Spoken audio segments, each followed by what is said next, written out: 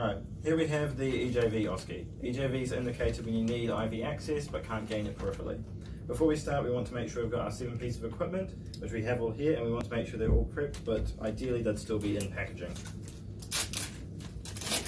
Right, pull our tegaderm out and get it sorted.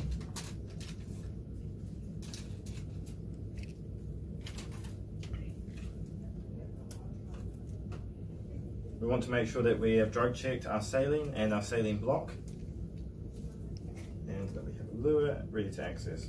Alright, and our needle for this is going to be a 20 gauge, but for an actual EJV you would use a 14 gauge. We want to make sure that we've gained consent with our patient. If they're conscious, and if they're unconscious, we can use informed consent. We then want to position them appropriately so that access is easier and that their jugular vein is distended. We're going to turn them 45 degrees to their side so the vein is up. Make sure they're lying down, which helps distend it. You can then raise their legs, push on their liver for their hepatojugular reflex, or the most effective method is to get them to bear down if they're conscious, and you can use a syringe like in the Valsalva maneuver, and supraclavicular tamponade. We want to clean our site before entering, using circular motions, right? And then from here we can tamponade just above the clavicle and apply tension. We'll then grab our needle, make sure it's bevel up.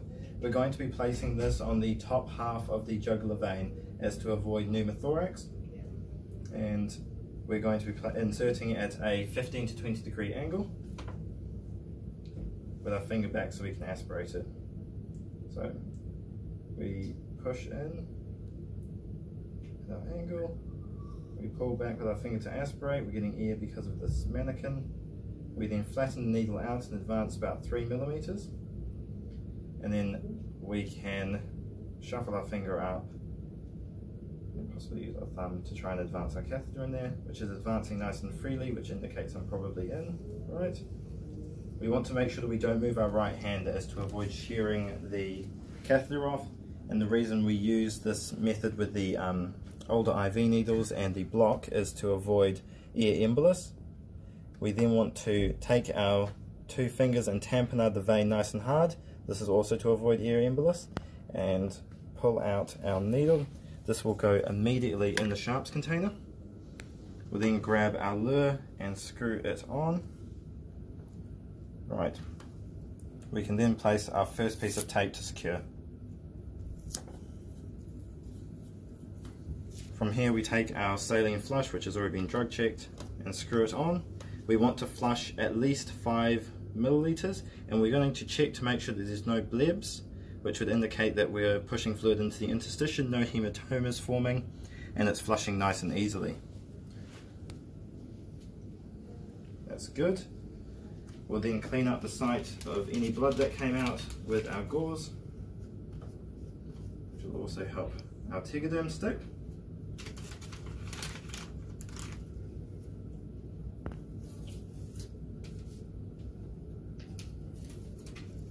Then grab our tegaderm and we'll place it around with the window showing our access site.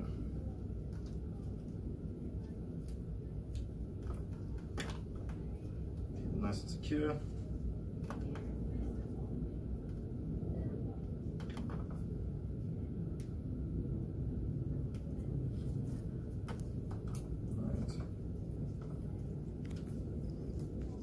And then we take our second piece of tape and place it over the needle to, not the needle, the catheter, and lure to secure them. Right.